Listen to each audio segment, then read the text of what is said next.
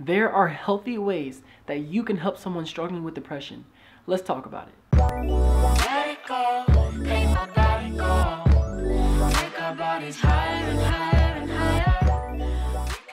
Welcome back, subscriber. You are amazing. Thank you so much for sticking with me during my journey here on YouTube. And if you're new to watching this, I help you with depression, anxiety, and low self-esteem, and help you grow as an individual. Hit that subscribe button to support your boy. Show me some love, because I'm trying to show y'all some love. Make me smile, and I'll make you smile.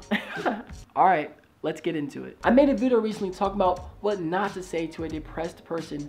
Here's the link to the card right now. You can click it and watch it if you need further information. So in this video, to change things around, I'm going to give you different things that you can do to help someone suffering from depression. I do want to clarify that depression is something that I've struggled with throughout my life. So these 3 points have helped me, and I'm hoping that they will help you as well. The first one, and arguably the biggest, is having empathy. I'm not sure what happened to this world where empathy got lost along the way, but if you have empathy, it goes a long way. Empathy allows you to imagine yourself in their shoes. Instead of thinking about things from your own perspective, you start to think about things from their perspective. When you start doing that, you stop belittling their problems. You stop saying things like, don't worry, you'll get through this. Life happens. Everything's gonna be okay. When you do this, you are completely disregarding their feelings. You're pretty much telling them that their problems aren't as big as they think they are.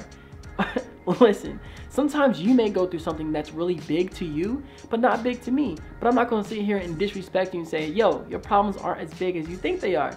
So respect my feelings, respect others' feelings that are suffering from depression, and now give them a feeling that you actually care about what they're going through. The second very helpful way to help someone that is suffering from depression is to literally ask, what can I do for you?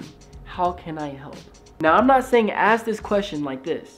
I don't understand what you freaking want. What do you want me to do to help? How can I help? What do you want me to do? You should be asking the question like this. I know I'm not in your shoes and I can't understand exactly what you're going through, but just understand I'm here to help. Is there anything that you would like me to do? Do you see the difference? The first way would probably put somebody in a very defensive stance, and the second way would obviously show someone that you actually care about how they're feeling. So ask them, and it allows them to elaborate and think, you know what, maybe I just need a hug right now. I need you to give me an answer or a solution. I need you to just hear me out.